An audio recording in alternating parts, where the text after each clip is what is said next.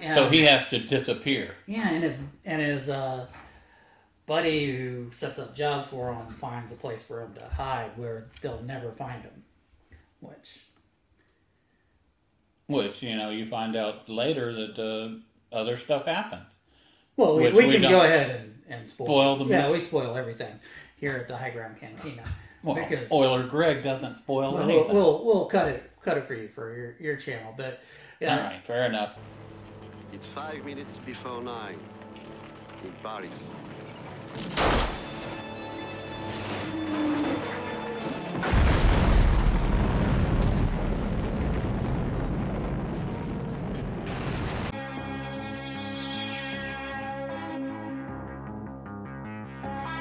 And of course, with my experience at Blowouts, the beginning of Sorcerer,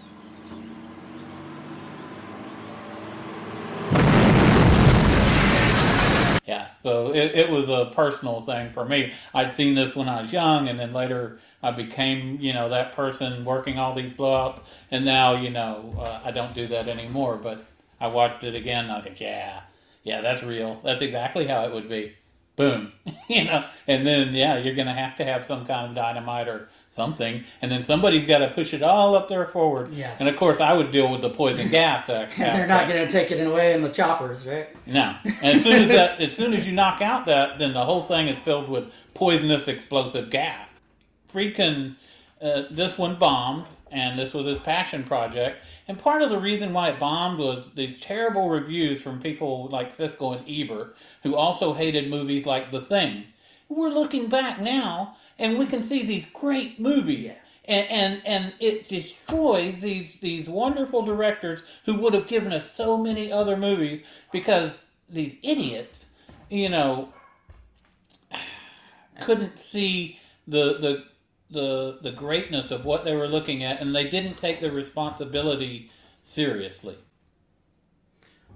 Yeah, and that's what some people with a bigger voice on YouTube are doing today to some movies.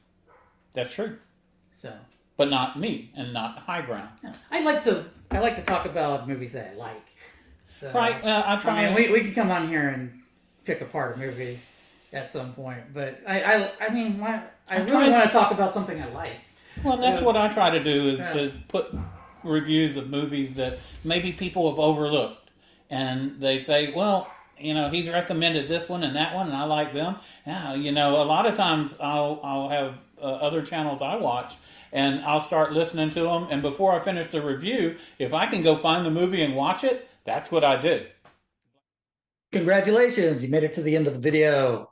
Cross over to Highground Cantina to catch the entire discussion. The link will be in the description. Thanks for joining us.